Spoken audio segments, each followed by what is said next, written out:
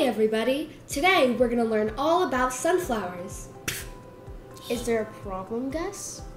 Here. Sun. So much attention on the sun, and now it even has its own flower? Jeez.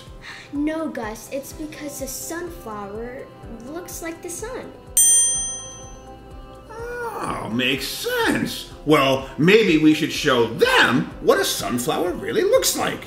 But before we do, make sure you like and subscribe for more videos just like this. Want to learn about sunflowers? Well, let's go to the video. A sunflower is a flowering plant that has flowers that look a lot like the sun. Sunflowers can grow so tall that they are known as giants among flowers. The average height of a sunflower is almost 10 feet tall, and the record for the tallest sunflower ever was 30.1 feet tall. Wow. Hey, guess what? Did you know that a sunflower is not just one single flower?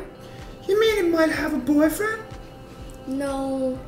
Oh, you mean it has multiple flowers? It's not single? Oh, I was Yeah. going to ask a sunflower out on a date. But then... Good luck with that. Whoa! Nasty. All those tiny brown and yellow fuzzy things in the middle of a sunflower disc are actually tiny flowers. This is what allows the sunflower to make thousands of seeds. In fact, the bloom of a sunflower has two different parts.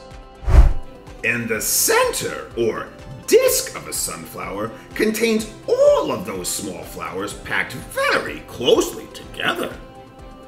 The disc flowers are brown, yellow, or purple. The flowers around the outside are called ray flowers. And they are golden yellow. Some sunflowers have discs that are 12 inches wide. And hey, guess what? Sunflowers were first grown in North and South America, but have been introduced to other countries all over the world. The scientific or botanical name for the sunflower is Helianthus annuus. Sunflowers reproduce through pollination with the help of pollinators like bees. However, if a sunflower can't access pollinators like bees, it can still pollinate itself. And hey, guess what? Did you know that sunflower plants have many different uses? Sunflower seeds are the fruit of a sunflower. These seeds can be eaten or turned into an oil. And the flowers can also be used to make a yellow dye. And these leaves are used to feed animals like birds.